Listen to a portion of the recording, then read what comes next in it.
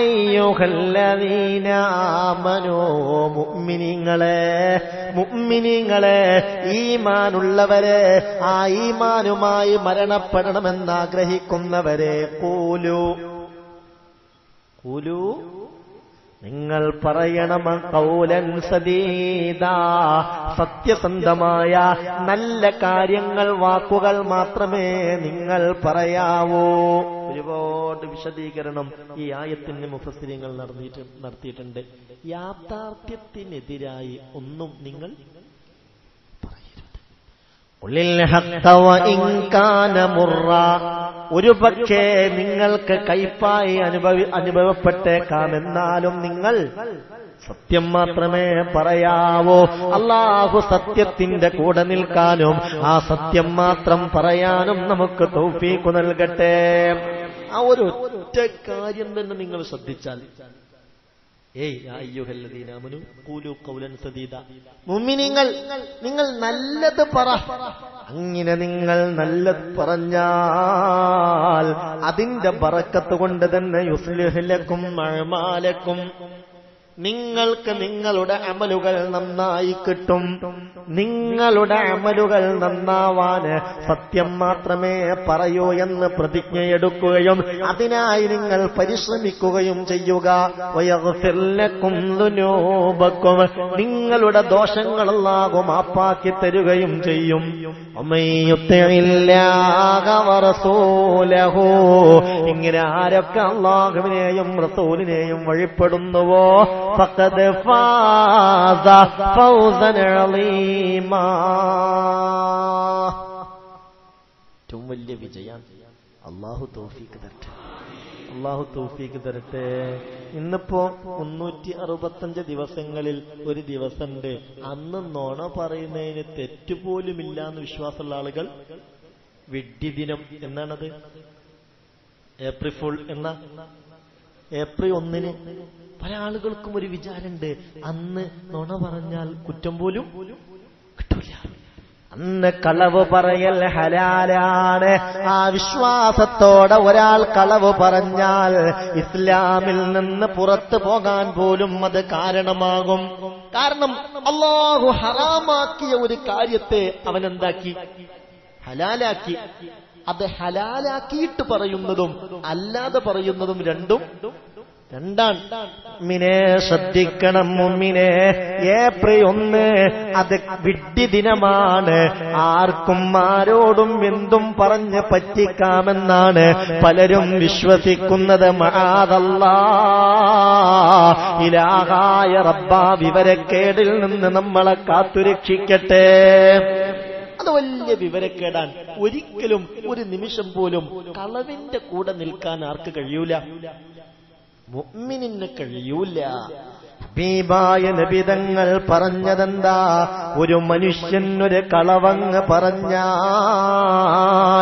ഇദാ കദബൽ അബ്ദു, ഒരടിമ ഒരു കളവ് പറഞ്ഞാൽ, തബാഅദൽ മലകു അൻഹു മീലാ മിന്നത്തിനി മാ ജാഅ ബിഹി. ഇമാം തിർമുദി ഉദ്ധരിച്ച ഹദീസാണിത്. മുഅ്മിനീങ്ങൾ ഗൗരവമായി ഇത് ഉൾക്കൊള്ളണം. ഇദാ കദബൽ അബ്ദു, ഒരടിമ ഒരു കളവ് പറഞ്ഞാൽ, ഒരാളുടെ വായയിൽ നിന്ന് ഒരു കളവ് പുറത്തു പോന്നാൽ, തബാഅദൽ മലകു അൻഹു മൈലാ, കിലോമീറ്ററുകൾ മാലാകമാരയാളിൽ നിന്ന് അകന്നു പോകും. റഹ്മത്തിന്റെ മാലാകമാർ അവനെ ശപിച്ചുകൊണ്ട് അവനിൽ നിന്ന് അകലുമത്രേ. മിന്നത്തിനി മാജാ അബിഹി, മാലാകമാർക്ക് ആ കളവിന്റെ ദുർഗന്ധം സഹിക്കാൻ കഴിയാതെ അവനെ ശപിച്ചുകൊണ്ട് അകലുമെന്ന് മുഹമ്മദ് മുസ്തഫ സല്ലല്ലാഹു അലൈഹി വസല്ലം. അല്ലാഹു കാക്കട്ടെ, അല്ലാഹു കാക്കട്ടെ. കളവൊക്കെ പറയൽ അത് വലിയൊരു മറ്റൊന്നുമല്ല എന്ന് പോലും ചിന്തിക്കുന്ന ആളുകൾ അതിപ്പോ ഒരു വർത്താനേ അല്ല. എപ്പോഴും ആരോടും എങ്ങനെ കളവും പറയാം. പ്രത്യേകിച്ച് മൊബൈലും കൂടി ഉണ്ട്, ഉള്ള സൗകര്യ. ഒരാളോട് നിങ്ങൾ 9 മണിക്കൂർ എത്തണം എന്ന് പറഞ്ഞു, അങ്ങനെ 8:45 വിളിച്ചു. മൂപ്പര് വീട്ടിൽ നിന്ന് തന്നെ ഇറങ്ങിയിട്ടില്ല. പക്ഷെ പറയാ, എന്താ ഞാൻ ഇങ്ങനെയൊക്കെ ഒരു ഉദാഹരണം. പല കളവുകളും പലപ്പോഴും പലരിൽ നിന്നും ഉണ്ടാകാറുണ്ട്. നഷ്ടാണ്, നാശാണ്. അള്ളാഹു കാക്കട്ടെ. ചില പ്രഭാഷണങ്ങളിൽ പോലും ചില കഥാപ്രസംഗങ്ങളിലൊക്കെ പലപ്പോഴും ആളുകളെ ചിരിപ്പിക്കാനും സന്തോഷിപ്പിക്കാനും കൗതുകമുണ്ടാക്കാനും പല കള്ളത്തരങ്ങളും പലരും പറയാറുണ്ട്. എത്ര വലിയ തെറ്റാണത്, എത്ര വലിയ അബദ്ധമാണത്. ഹബീബായ നബി പറഞ്ഞതെന്താണ്? വൈലുൽ ലില്ലദീ യുഹദ്ദിസു ബിൽ ഹദീസ് ലിയുൽഹിക ബിഹിൽ ഖൗമാ ഫയക്ദിബാ വൈലുൽ ലഹു വൈലുൽ ലഹു വൈലുൽ ലഹു. വൈലുൻ നാശം, വൈലെന്ന നരകമുണ്ട്. ലില്ലദീ ഒരുത്തന് യുഹദ്ദിസു ബിൽ ഹദീസ്, ചില വർത്തമാനങ്ങൾ, ചില കഥകൾ അവൻ പറയുന്നു. എന്താ അവന്റെ ലക്ഷ്യം?